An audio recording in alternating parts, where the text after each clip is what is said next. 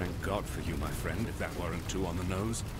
I felt for sure that this time it was my turn to depart our world. Kitava's cultists surrounded Lani and I a while back.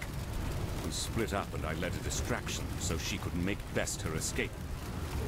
Funny, I really should have considered my own plan for evasion once I'd allowed her hers. In any case, it is good to see you again, Exile. Let us talk more in a safer space. I shall meet you back at the docks.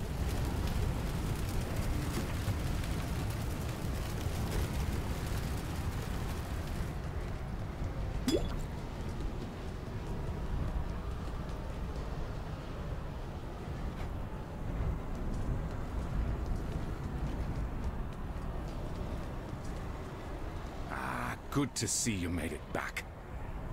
You look at me with suspicious eyes. Yes, I know you have your apprehensions about me, and my new indwelling spirit. But if it helps a little, I feel innocence stirring inside me, awakening with an odd sense of gratitude towards you.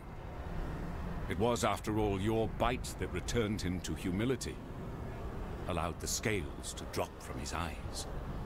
If you are to go wandering the city in its current state, be careful where you step.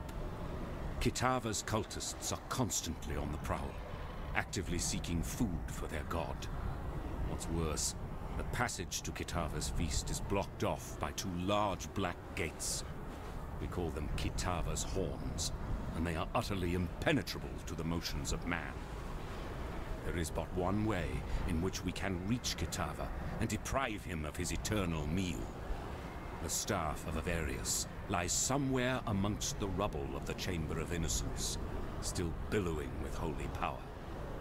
If you were to find it and return it to me, I believe the power in the Staff will act as power enough to break through the horned gates.